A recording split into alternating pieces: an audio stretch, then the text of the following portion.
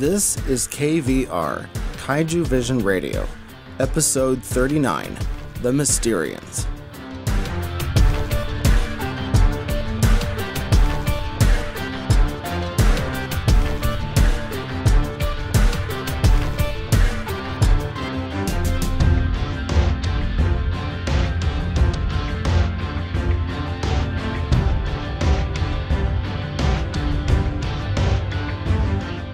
Hello kaiju and tokusatsu fans, and welcome to Kaijuvision Radio, a podcast about the appreciation of kaiju and tokusatsu movies and discovering their historical and cultural value.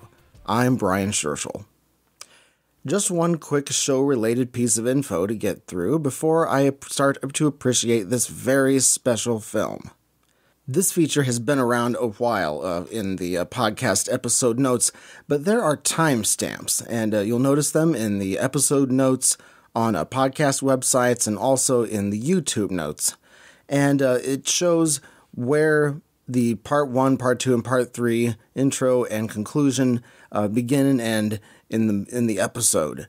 And so you're able to, in the case of YouTube, you can just click on the timestamps in order to surf around there. And if you go to the episode notes on any of the podcast websites, you can just drag the little meter over to the timestamp that's appropriate. And that way you have the freedom to navigate around in these episodes. And it's been a feature for a long time, but it's something that I wanted to make sure that everyone knows is available. And with that, let's get this show on the road. In this episode, I will be covering the 1957 film The Mysterians. It's a much more significant movie than Half Human, which is what I covered last time.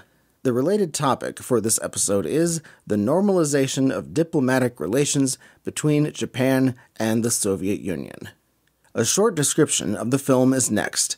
It's the original method used to give the listeners the facts about the film while avoiding boring plot synopsis that can be easily retrieved from a wiki site. You're listening to KVR, Kaijuvision Radio.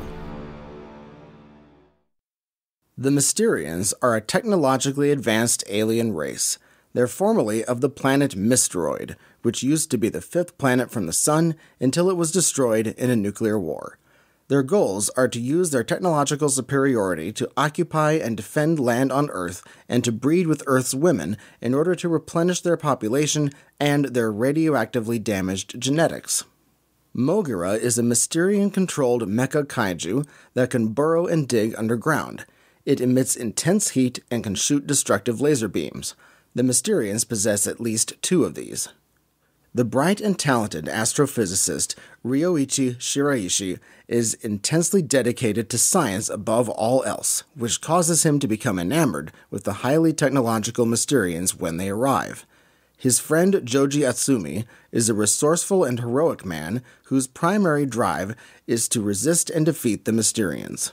Ryoichi's ex-fiancée Hiroko Iwamoto and his sister Etsuko are attractive women who mainly want to protect their friends and family. They want to avoid reproductive relationships with the aliens. Dr. Tanjiro Adachi is a smart, moral, and resolute leading scientist whose primary goal is to repel the invaders. The plot is unified because everything in the story, including the human drama, has to do with the Mysterians. The Mysterians are the problem. The first Moguera is destroyed after it falls when the JSDF destroys the Koyama Bridge.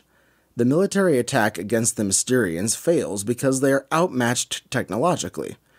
The Earth Defense Force builds two airships, Alpha and Beta, to attack the Mysterians' dome, but using only those airships fails too.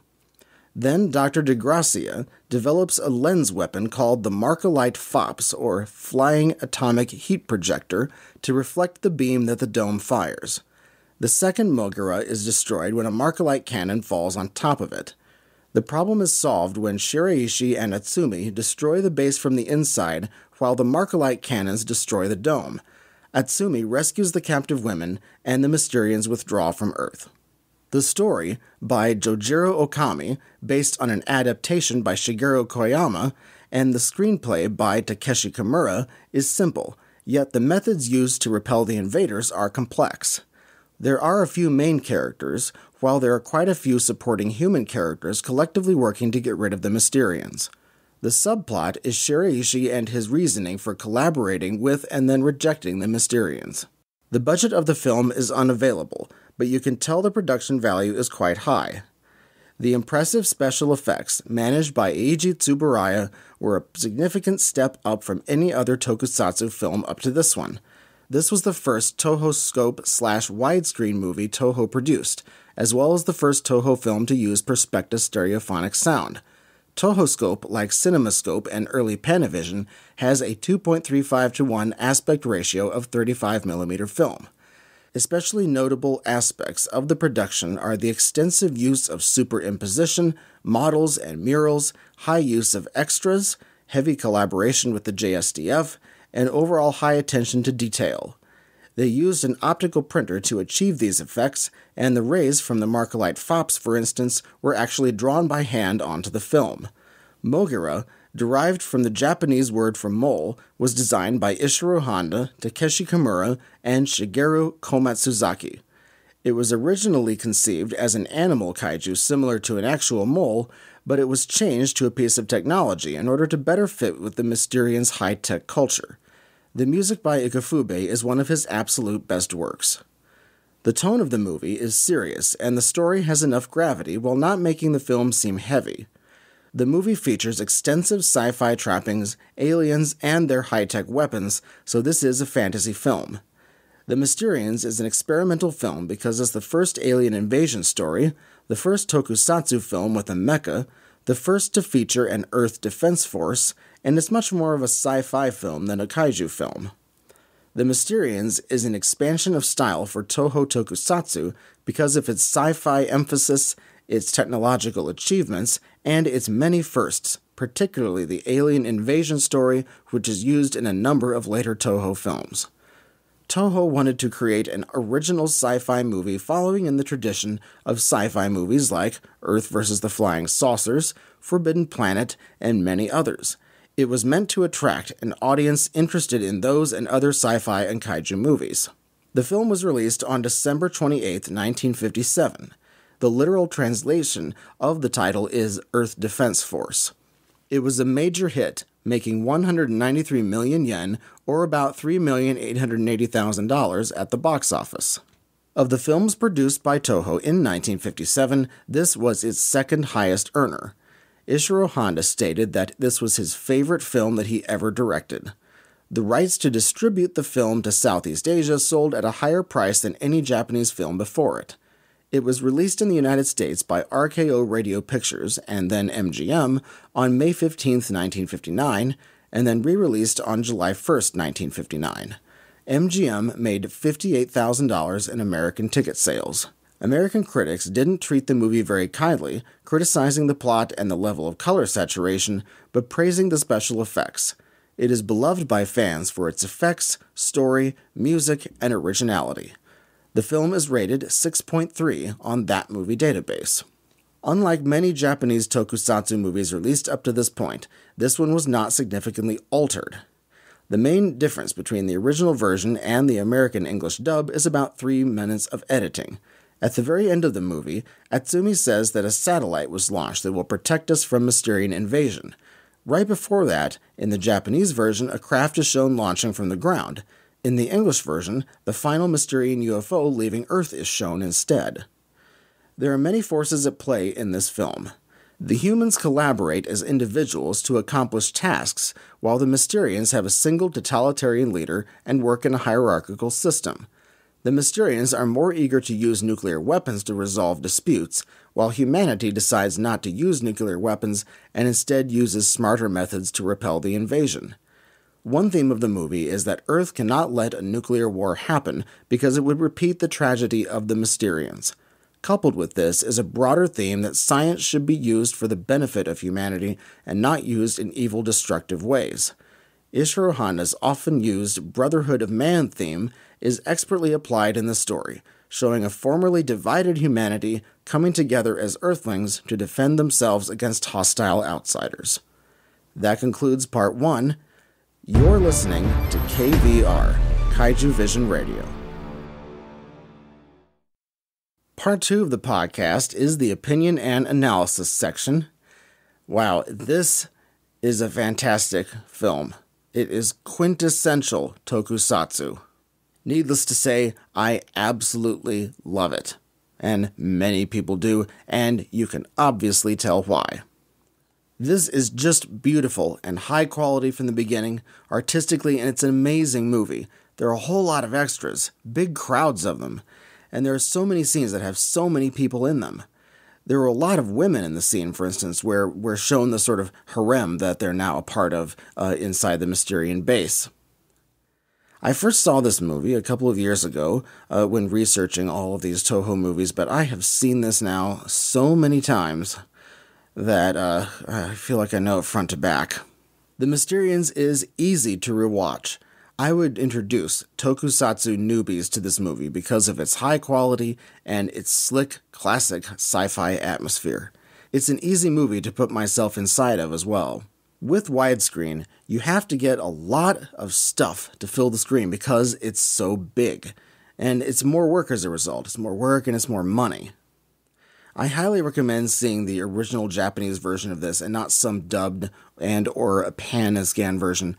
That's what we've been recommending since episode 1 of this show. Overall, there's a great amount of care that went into this film, and you can tell it's polished. There are a lot of matte paintings and superimposing of effects and landscape. There's so much detail. Everything down to the wires on the electrical poles and the radio-controlled tanks is just great. The music is creepy and menacing, sort of heavy. It's one of my favorite Ikufube soundtracks. The background music when they're investigating the village, for instance, was just perfect. Let's get into the story now. Even before the Mysterians' beginning of their invasion, Akihiko Hirata's character, Ryoichi Shiraishi, was out of it mentally. He broke his engagement, and of course later in this film, he ends up supporting aliens who want to procreate with the woman that he broke up with. He's almost an alien to other people in this movie. If science was a drug, he'd be a junkie. Now, Kenji Sahara, who played Shigeru in Rodan only the year before this, is the main character, and I really like him in this. The main character would have been played by Yoshio Tsuchiya. However, he gave up that lead role because he wanted to be the leader of the Mysterians that badly. The movie also stars Momoko Kochi, who was, of course, Emiko Yamane in the original Godzilla. Takashi Shimura is also from the first Godzilla movie, and he is again in this. And I don't do biographies of all these people on the show. I'm trying to concentrate in the movie, but these are some of the biggest people. However, Takashi Shimura is one of my favorite Japanese actors ever. I don't demand that action starts off in a movie by any means at the beginning, but starting the story with this dramatic forest fire was just great. The matte painting at the beginning of the fire is just beautiful.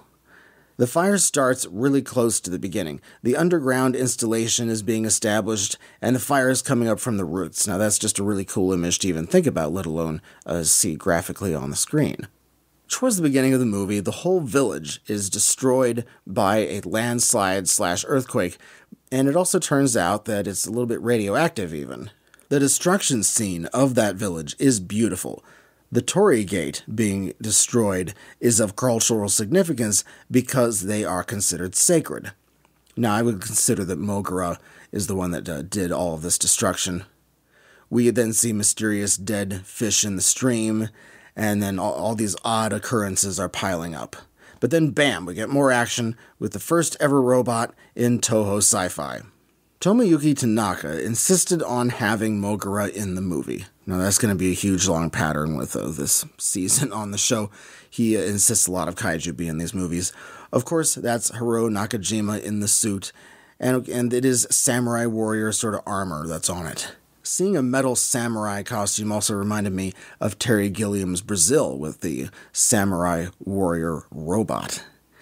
We mentioned in the Space Godzilla episode that Moguera just walks around and beeps, but it does blow up stuff too. It does quite a few things, and I really like it.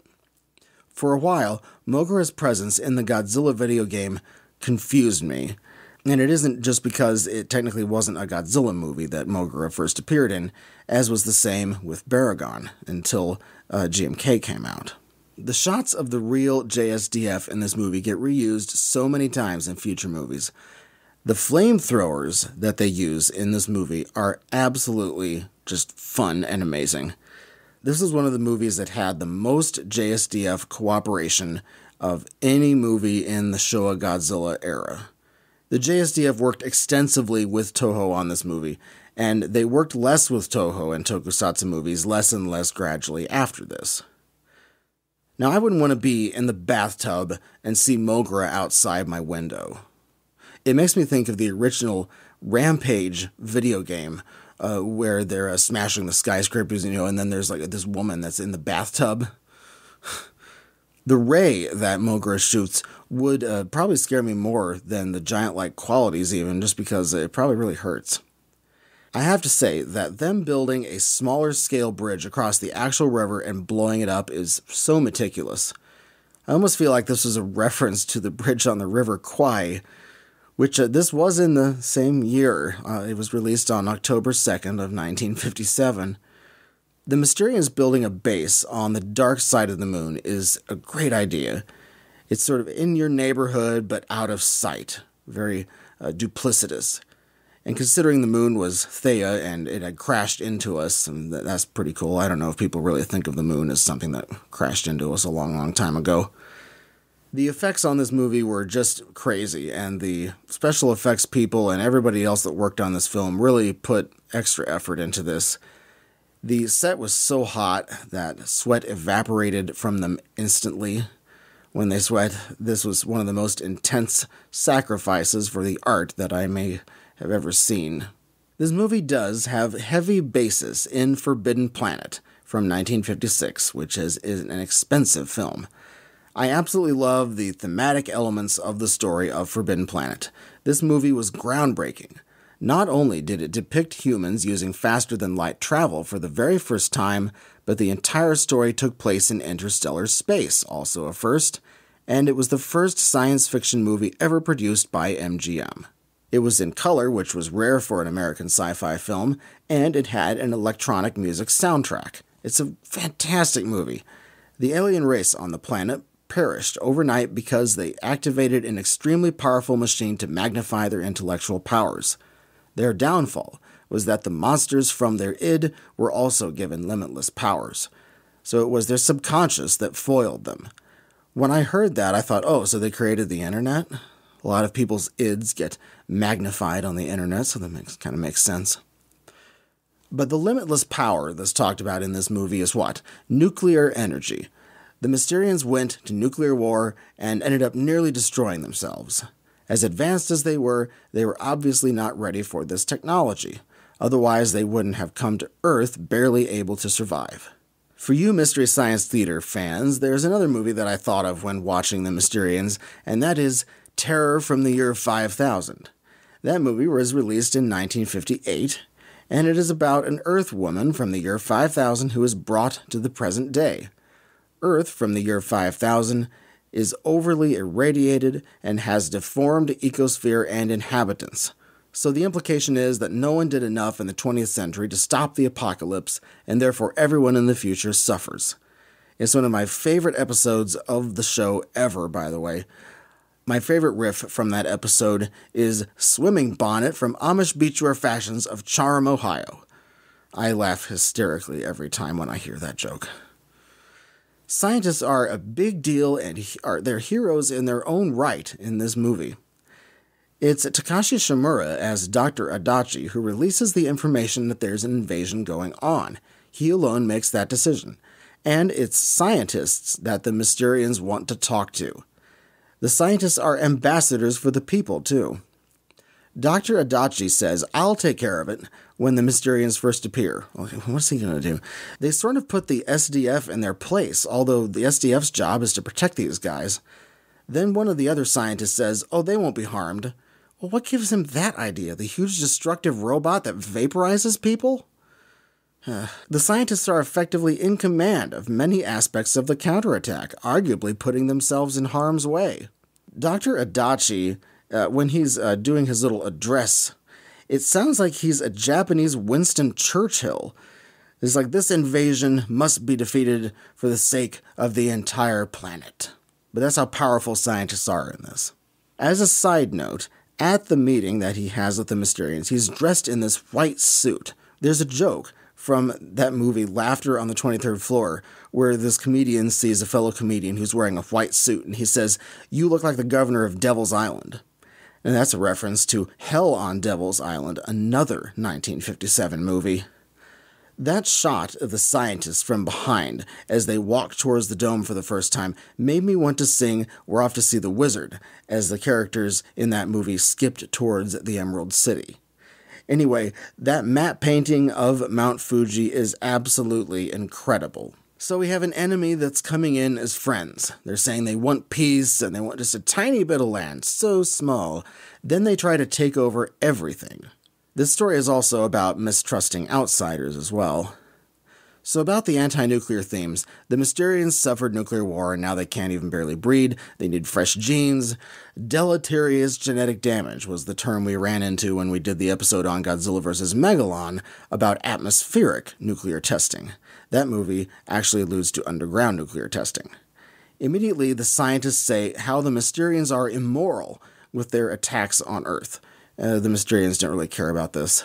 The Mysterians' complaint about humans selling land at random on Mars is pretty funny, and it's not really surprising either. They view women as breeding vessels, essentially. Once this is mentioned, that's when the scientists get really concerned. They already even picked out the first batch of women. The story ties in to what happened to the asteroid belt and what it was like before. If there were people on the supposed planet before it broke up, what would have happened to cause that, and what would they do once that did happen? The warble of the talking of the Mysterians is very nice, the translation device and everything. The inside of the base is amazing too, with the neon lights. The set is just utterly fantastic. Regarding the colors of the uncomfortable fiberglass uniforms that the Mysterians wear, obviously the red shirt is in charge of their organization, and yellow and blue are below that. So the Mysterians say, call off the military. Then there will be peace, we're pacifists, etc. All lies. It's not even a meeting that these scientists go to when they meet the Mysterians. It's more of just a list of demands. No questions allowed.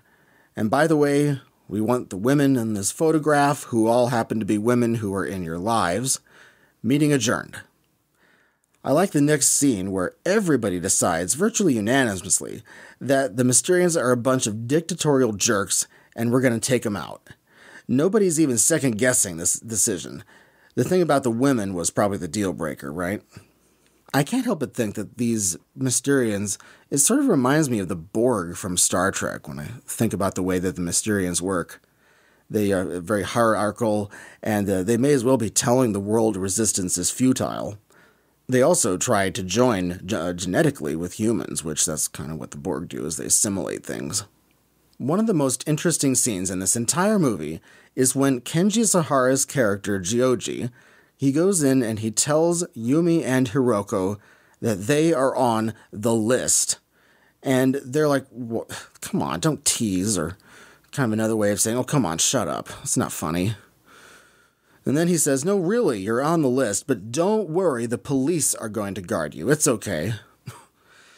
That's got to be one of the absolute number one things that women would never want to be told by someone. Yes, there are aliens invading Earth, but, honey, there's something else. The aliens want to breed with Earth's women, and you're going to be in the very first group. Oh, and did I mention that they're radioactive? Then Shiraishi, who is Harada's character, he says, don't attack. Don't attack the Mysterians. He uses the Japan and US comparison to say that the Mysterians are the new US in that comparison. He seems hypnotized by their technological superiority. He's practically worshipping science. Out of control he is. He's Mr. Appeasement on the land issue, too. And of course the movie's saying here that science can be destructive, too. And he's essentially a little quisling, and he's acting as a prophet of surrender for the aliens. The military-only option fails. And of course, check our Shin Godzilla episode for more on this phenomenon. It looks incredible, though. The men in the top of the tanks, the beautiful effects of the dome taking all of the ineffective direct hits, the melting of the radar dishes and the tanks, and the smoke from the explosions looks really nice. 43 to 44 minutes into the movie, during the JASDF attack on the base, there's a marvelous POV shot of one of the planes closing in and firing on the base. I had to go back and see that twice. There's a POV shot from a tank, too, which is great. The detail of the planes blowing up looks great as well. That tank getting taken out by the ground, caving in under it, looks very nice, so well filmed. And the little man in the tank even jumps out of the tank. That's as convincing as you can make that look. It's mentioned that the base has the destructive power of the Japanese earthquake of 1923, which was the Kanto earthquake. The Mysterians are bringing out their propaganda about peace directly to the people, which is manipulative. They're bringing the UFOs over cities and doing their little loudspeaker routine. They're going to the public saying, "We don't like war," when in fact their plans are to take over Earth. There's a common enemy for the US and the Soviet Union and the rest of the world now, and it's a rare opportunity for cooperation. The fact that everyone unites makes me almost wish this kind of thing would happen. This is probably what it would take, though, to be an invasion, but maybe not even that. Hypocrisy abounds regarding the aliens' statement of, "We will only use force if we're attacked," yet they are invading, which is an attack. Inside the Mysterians base, the tall tunnel with the elevators is strikingly similar to Forbidden Planet. They had to have watched this movie before making this. This is definitely an era where people had more faith in the United Nations. And then we get our montage of the cars dropping off world leaders, which reminded me of the return of Godzilla from 1984. 51 minutes in, we have our wonderful English-speaking actors who show up later in other Toho movies. The international flavor is just fantastic. We even have one of the English speakers piloting one of the UN ships later. A little bit more about our English-speaking actors. The first one I'll mention is Harold Conway, the guy with the mustache. He plays Dr. DeGracia, who is the inventor of the Markalite FAHPs. He was in Mothra from 1961, and he had lines in other versions of Godzilla vs. the Thing. And he was in Invasion of the Neptune Men, which is a huge MST3K-related favorite of mine. He was the Relizican ambassador in Mothra, by the way. His actual job was a tax accountant. The other English-speaking actor is George Furness. He plays Dr. Svensson.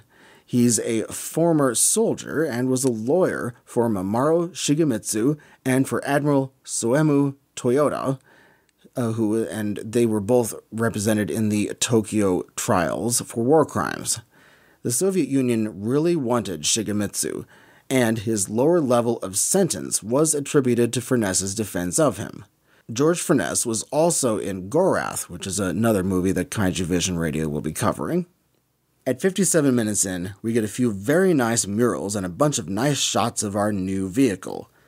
The airships, which are the UN Earth Defense Force vessels that fly around, they're interesting in maybe the greatest possible ways. They're very nice looking and more believable than these contraptions from the 80s and 90s, the Super X, Super X2, and all that stuff. I would proudly own one of these ships.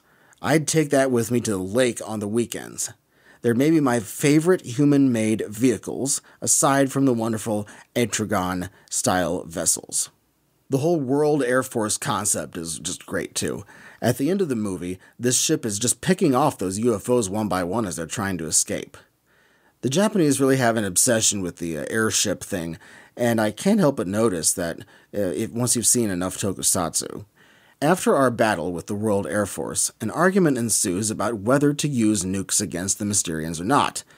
We have the whole, it's the only way versus we can't do it, that would kill us too. The ending battle is huge. As pacifist as Honda is, if there's no reasoning with the invaders, you have to take care of it. Also, a 75-mile radius around Mount Fuji is a really big area to evacuate, I checked. It includes the vast majority of the Tokyo metropolitan area. The music and the effects of the initial landing of the Markalite FAHPs is really effective and exciting. The delivery system is nicely designed with rockets and everything. The effects of the flying saucers going underwater is also very pretty.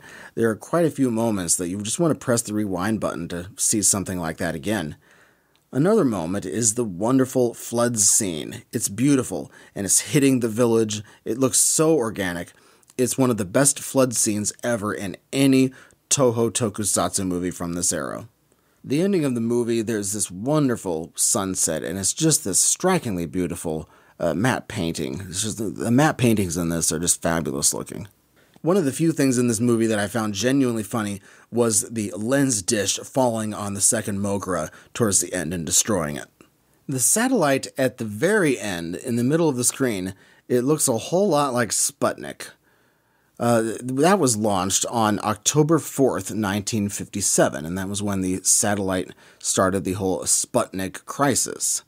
Now, this movie was released on December 28th, 1957, and also the head of the Mysterians says that Earth has launched satellites. So this is a very interesting coincidence time-wise with the fact that everybody knew that scientists were eventually going to be launching satellites, just nobody knew who was going to be doing it first. Another interesting thing related possibly to the Soviets is the part about how the invaders just ask for a small area of land of their own, and then later on, it's clear that their intentions are that they're going to take much more than that. And there could be a connection with that because of the Kuril Islands that the Soviet Union had invaded towards the end of the Great Pacific War. And it was a genuine possibility that the Soviets could build bases on the Kuril Islands. This movie makes a relatively big point about collaborators, and this could reference many of the situations in World War II with collaborators. The Cold War was more about defectors. The movie is immersed in the Cold War era, and how Honda didn't really agree on the whole East-West division, and he's actually trying to reverse this dynamic. And the implication is that Japan, with its rejoining the international community, can lead the world in accomplishing peace. There's obviously a thread in this film about coping with invasion. The fact that Japan suffered its own invasion only 12 years before this, and that it was the only invasion and surrender that Japan had ever gone through. Thankfully, the film doesn't significantly dwell on this, but there's enough that's been said. Overall, this movie is so easy to enjoy. The effects are cinematic eye candy. There's enough action, but there's still enough going on with the story to make a big impression. It's a very fun film. Show it to your friends. Show it to your family. It's just fun. This is just a great, fun film. And while a lot of it's serious and there isn't really much stuff in it that's funny, it's still really entertaining. That concludes the opinion and analysis section, and now I will move on to related topics. You're listening to KVR, Kaijuvision Radio. In part 3 of the podcast, I will be analyzing a topic that was either brought up in the film or was going on at the time of the film's release. And for this episode, I chose the normalization of diplomatic relations between Japan and the Soviet Union. I chose this topic because Japan finally was able to join the UN after the Soviet Union stopped blocking this from happening. This was all going on in Japan at the time the movie was released. The Diplomatic Relations Agreement was signed on October 19th of 1956. The Mysterians debuted in Japan on December 28th, 1957, as part of the 1957-1958 New Year's celebration. And a huge part of this movie is what Japan does once it rejoins the international community. And in this, it not only helps the international community, but Japan actually takes a leading role. And this kind of a role is something that Japan really coveted after the war and once it regained its independence. Japan probably felt that they needed to prove themselves and once again show their leadership as well as be part of an international community that accepts them again. Next, I will bring us up to date on the specific information regarding Russia/Soviet Union and Japan before 1956. Even before Commodore Perry, Russia had tried to open up Japan commercially before and failed. When Japan emerged from its isolationist period, when Commodore Perry went into Tokyo Bay, Perry figured that there would be competition for Japan between the U.S. and Russia, and he was right. There's a difference between how the end of World War II is taught here in America versus how things actually played out. Now, we're taught that the atomic bombings subdued Japan into surrendering to the U.S. While that was a factor, Japan surrendered to the U.S. because the Soviet Union was in the process of invading Japan from the north. Japan knew that the Soviet Union would not give back the land and that the United States was a much more preferable country to surrender yourself to. Now put yourself in their position. Everybody knows that the Soviet Union would not have given back anything that they had taken, and that if you're being invaded by the Soviet Union and another country at the same time, you're going to surrender to that other country. Because which choice would you have made, knowing what typically happened to countries that the Soviets invaded? We would have had a Japanese Soviet Socialist Republic. That's hard to imagine. And Japan would not be what it is now, if that was the case. Distance can be good or bad between Russia and Japan, but the close proximity made things worse between them, as Russia was an obstacle to Japan for invading China. After Japan beat Russia in the Russo-Japanese War, Russia had to get along with Japan and enacted a policy of appeasement. Once communism became a dominant force in Russia, Japan did not like it. The Soviets immediately started trying to undermine the emperor. In 1941, the two countries signed a neutrality pact to stop the Soviets from having a two-front war, once German invasion of the Soviet Union was imminent. Japan didn't want to have Russia attack them at home or in China, and Russia wanted to avoid an attack from Japan in the east. With the Soviet invasion of the northern part of Japan, it was quite possible that a shared arrangement between the U.S. and the USSR could have happened, much like in Germany with West Germany and East Germany. The U.S. was able to get Soviet help in defeating Japan by promising some land in the contested islands in the areas of northern Japan. Later, the Soviet Union told Japan that they'd have to give up a great deal for them to remain neutral. Too much, in fact. Japan considered the Soviet Union's last-minute attack on Japan as a huge betrayal. Hokkaido was far too important to the U.S. to let it fall to Soviet control. The Soviets wanted to occupy Hokkaido. The Soviets ended up taking Sakhalin and all of the Kurils. But if they had occupied Hokkaido and given it back in 1992, the economic damage from that long of an occupation would have lasted centuries. Secretary Stimson, who was the Secretary of War during World War II, made sure that Kyoto was off the atomic bombing lists because it would have made Japan angry forever. The U.S. always had in mind that Japan would be important to protect from the Soviet Union. Then the Soviet Union invaded Manchuria, and Japan wanted to surrender to the U.S. Then the U.S. shut the Soviet Union out of business with Japan for the most part. The Soviet Union then realized the possibility of a Japan that was hostile to them. Then there was a period discussed in episodes 3 or 4 of this podcast, the start of the U.S. occupation, which was very different than what it was by the end.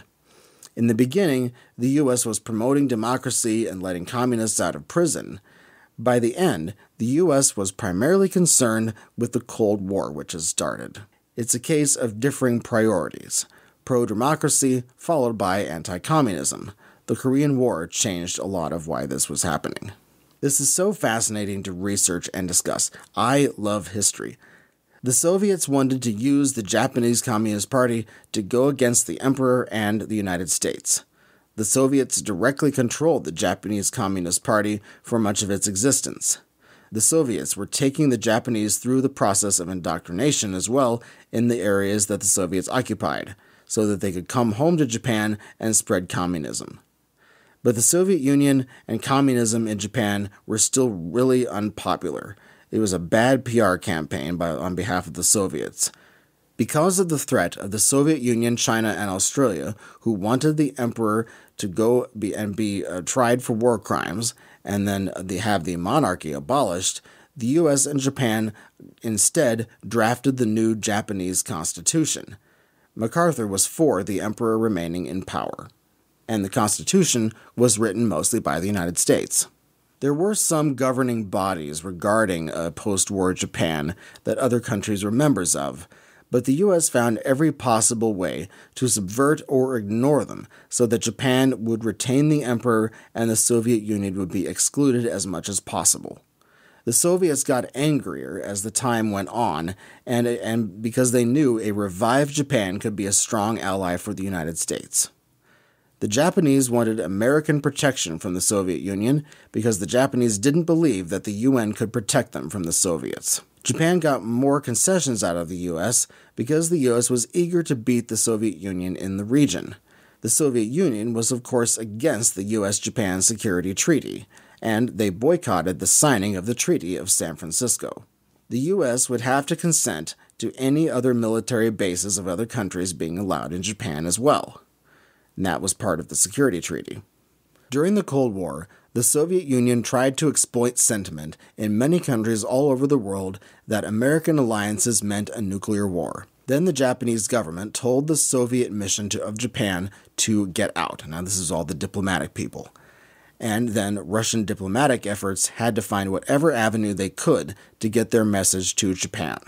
The Soviet Union said that Japan must expel American troops in order to solve its differences with the Soviet Union, and that was their ultimate goal. When Yoshida left the PM position and Hatoyama became the new PM, Hatoyama tried to have Japan be more independent. The Soviets were the first ones to make the move to start talks. The talks revolved around a number of issues. Which islands in northern Japan would belong to which country? This involves the Kuril Islands as well as others. The Soviet Union allowing Japan to enter the United Nations was another issue. The Soviet Union held this allowance of Japan into the UN as hostage, effectively, pending diplomatic relations.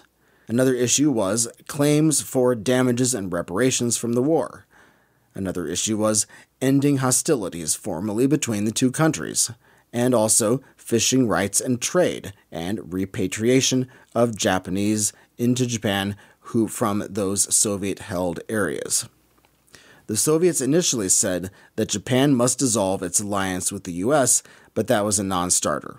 Then Secretary of State Dulles said that recognizing Soviet sovereignty in some northern islands would violate the Treaty of San Francisco because it would give the Soviet Union greater hand than the U.S., and then the U.S. may have to annex Okinawa.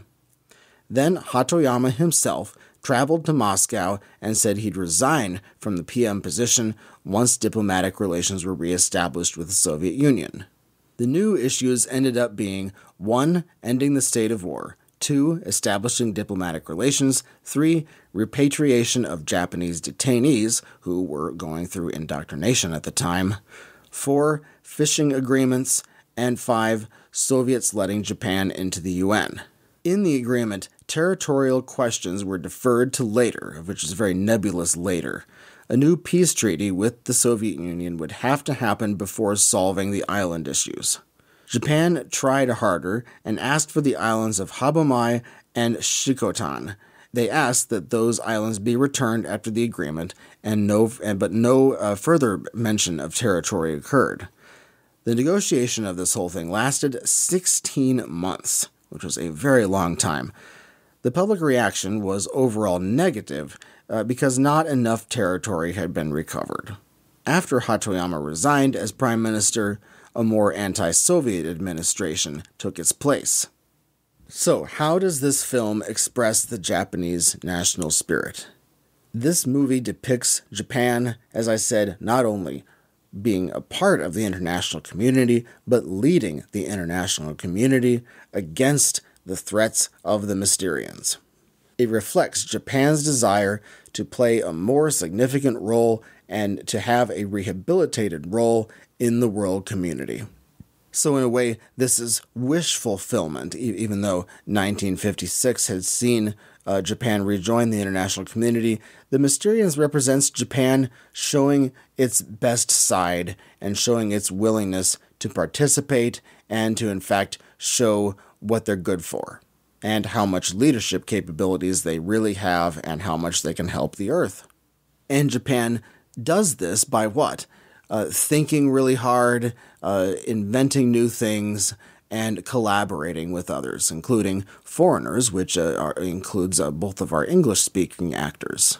Instead of us versus them, East versus West, it's instead us versus them, Earth versus the outsiders. It's a way to modify the formula of how to think about the world that we look at in 1956-57. Regarding economic figures of note, we do not have any GDP figures until 1960, but I'm sure GDP was going up plenty during this recovery period. This episode is dedicated to the great Takashi Shimura.